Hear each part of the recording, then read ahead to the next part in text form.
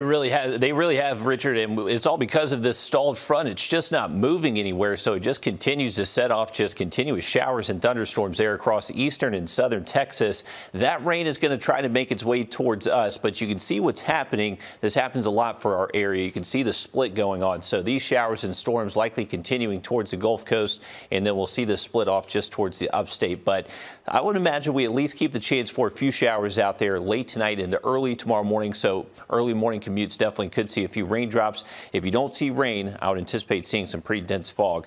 Currently speaking, though, there's not a ton of rain out to mention. This is just a very tiny shower moving south of downtown Washington up in Wilkes County, but not much to it. Wilkes County is actually currently underneath a dense fog advisory. The Weather Service there in Atlanta continued this until 2 a.m. Late tonight. I wouldn't be too surprised if we see more dense fog advisories tonight. It's going to be just dependent on how fast and how dense that fog does form as we head past midnight.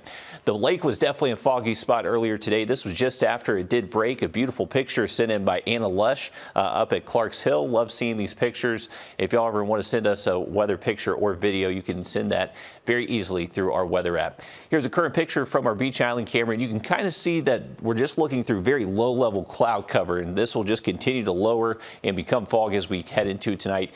Temperatures are very close to our dew point, so that means we're pretty much at 100% humidity, which makes it easier for that fog to form. But these temperatures tonight could be close to record high minimum temperatures, only going to drop down into the 60s as we head towards daybreak tomorrow morning.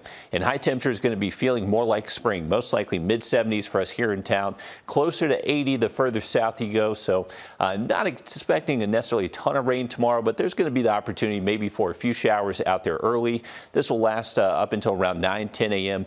Rain rates could be a little bit heavier than what we've seen the past day or so, but not expecting more than a ½ inch as far as rain totals. Once we get into the afternoon, there's those warm temps still continuing. Just a few hit or miss showers out there, and even into tomorrow evening, tomorrow night, conditions are just going to stay ripe for some showers and even thunderstorms. You can see for Friday, high rain chances on and off throughout the day. Not necessarily raining all day long, but could just see a couple rounds throughout the day. Into the weekend, more storms expected Saturday. Those should clear out by around midday Sunday. Going to be breezy, though, for Sunday afternoon. Troubles